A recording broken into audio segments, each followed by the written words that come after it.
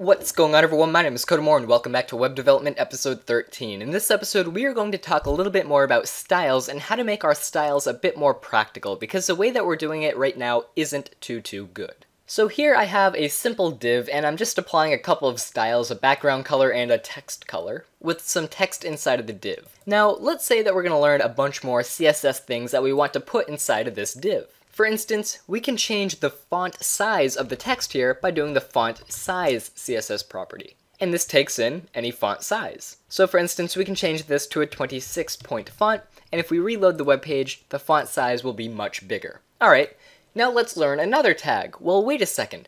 This style attribute is getting filled up completely. It looks terrible. I can barely see what's going on here. It's just a bunch of cluttered text. So we have to be able to organize our CSS styling a bit better than just using the style tag. And luckily, there's a very easy way to do that.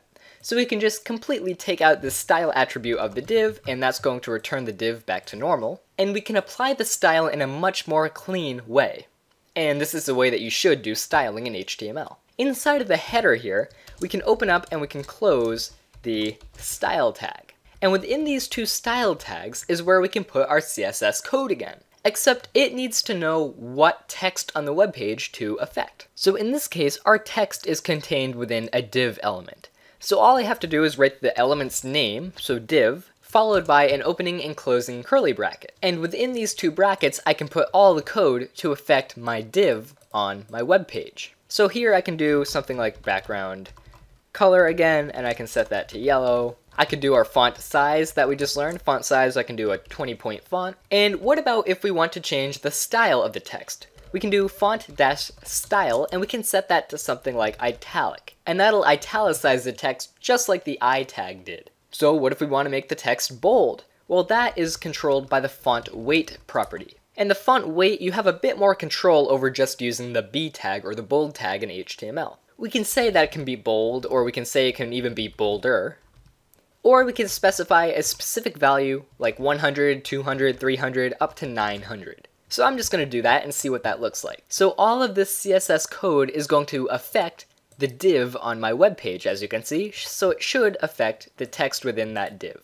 And if we reload the web page, as you can see, that works perfectly. My text is italicized, bold, it's a different size, it's highlighted, perfect. Now, let's say I'm off creating my website, I'm on a roll, and I have a second div down here, maybe I even have a third div down here. Perfect. So we can reload the web page, and as you can see, every single div has that styling on it, because they're all divs, and up in my style tag, I'm telling it that every div on my website should have this style to it. Well, I guess I could change these to paragraph tags like that. I could change that to a paragraph tag, and they wouldn't be affected, which is correct. But that's not what I want. I want to use a div on my website that doesn't have these styles applied to it. And that is where IDs come in. We can give every element on our web page, for the most part, a unique ID. And they're created by attributes. So this first div can have an ID of, I don't know, we can set it equal to div1. And it can be pretty much anything you like.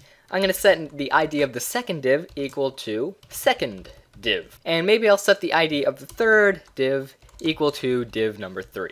So now they all have unique IDs. So how do we access these IDs inside of our style tag? Well, instead of just applying all these styles to every div tag on our website, we can actually put the ID name here. But in order to do that, we have to put a hashtag symbol in first, followed by the ID name. So we can do div1. And that will only apply these styles to whatever element on my web page has the ID of div1, or this first div right here. So if we reload it, as you can see, the second two divs are completely normal, but the first div has the styles applied to them. And let's say I wanted div number 3 to have a different style. Well, I can just add to my style tag here, and I can specify the ID div3, and in between curly braces, I can set whatever I'd like. We can do, I don't know, background color, background color, and we can set that equal to red. And if we reload our web page, as you can see, div number 3 is now highlighted in red. So we learned about IDs, and hopefully we all understand how those work. Of course, we can apply these not just to divs, we could change this to a paragraph tag, and it could have an ID, and the style would still be applied to it, as you can see. But let's say we have a bunch of items on my web page.